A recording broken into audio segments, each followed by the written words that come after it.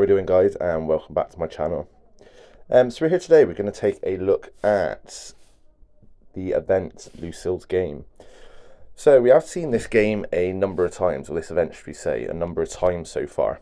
I haven't really looked into it purely because it's a pay-to-play game. So let's just jump straight into it and let's take a look.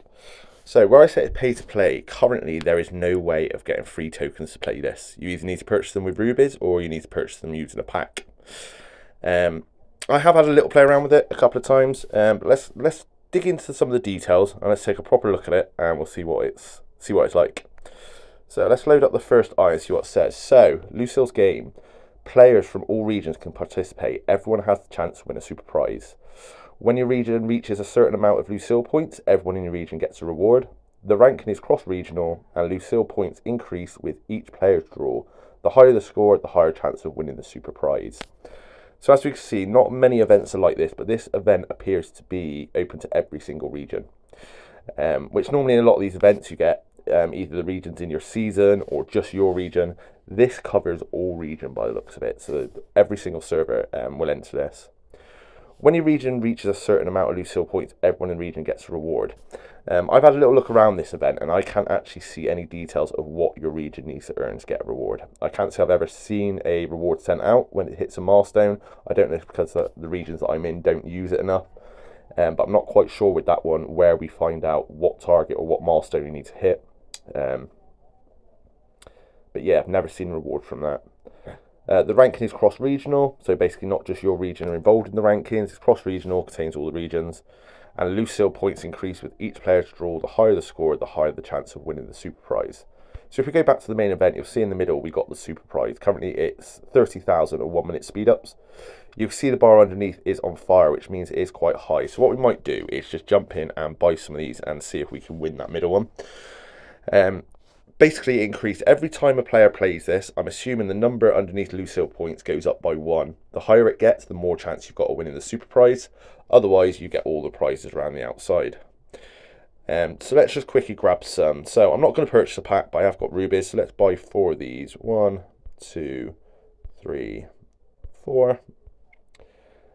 And let's go for a spin. So we can either draw once or we draw 10 times. Obviously, I've only got 4 tokens. So we are going to tap these once. But we give it a spin and then we get a little bit of animation. So it's all flashing around the outside currently. And it's got that top one for us. So 200 of the tyres. But basically, as you've seen then, it flashes the gold box around all of these individually. And then finally, Negan slams his Lucille down and it picks the prize for you. Let's go for another one. Spinning around. And slam down. So there we got 100 for the helmet. And we'll do the other 2 in a second. Let's take a quick look down at the bottom. So down at the bottom, we got your reward records. So this is going to show us your rewards at the bottom and then all players' rewards at the top. So it'll show you who's won the super prize.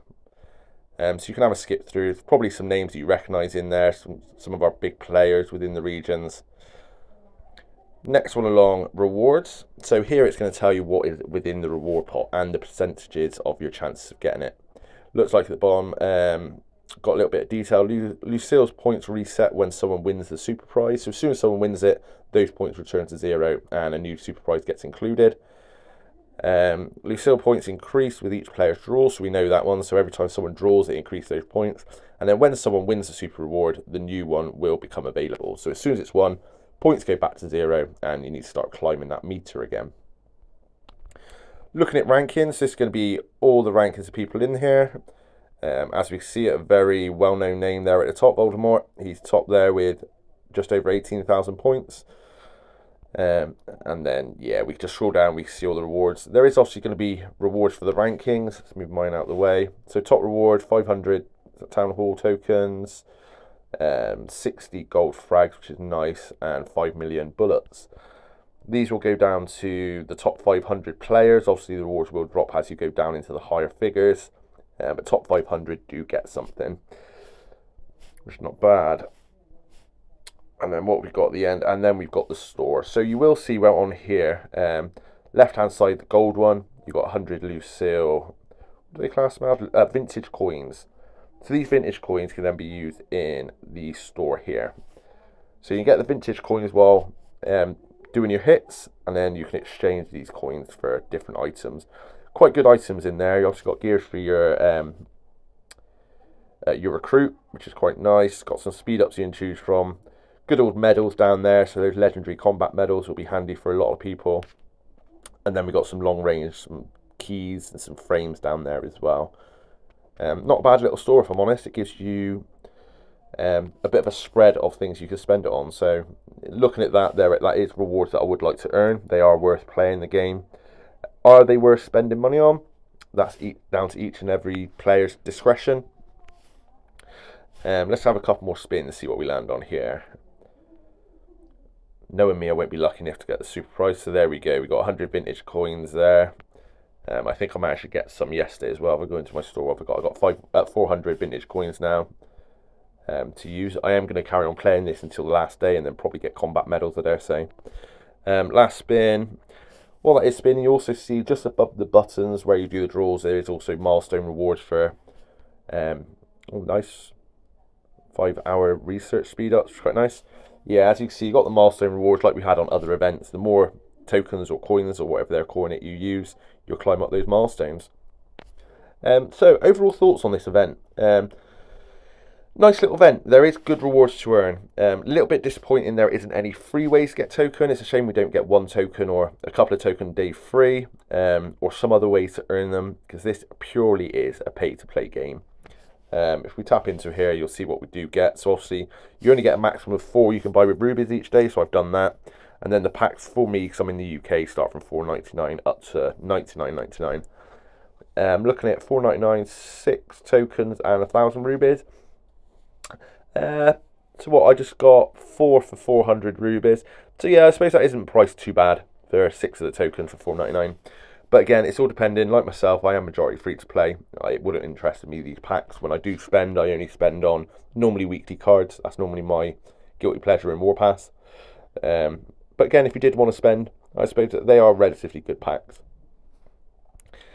So yeah, so I say overall thoughts. I quite like the prizes. They are quite nice prizes in there. That middle one would be quite nice to win. 30,000 1-minute speed ups would be nice. But obviously that does change as well. You do get a selection from where we do. If we look at rewards, I'm assuming the selection for the top prize would always be from out of this pot, but it'll always be higher numbers than what you'll see around the outside. So yeah, cool little game. As I say, just real shame that you don't get anything for free on it. Let me know your thoughts in the comments, guys. Let me know if you played the game. Let me know what you think about it being only a pay-to-play game. Let me know if you think the rewards are worth it. I'll leave it there, guys. I hope that helps explain the game a little bit if anyone hasn't played it before or if someone isn't sure about the event.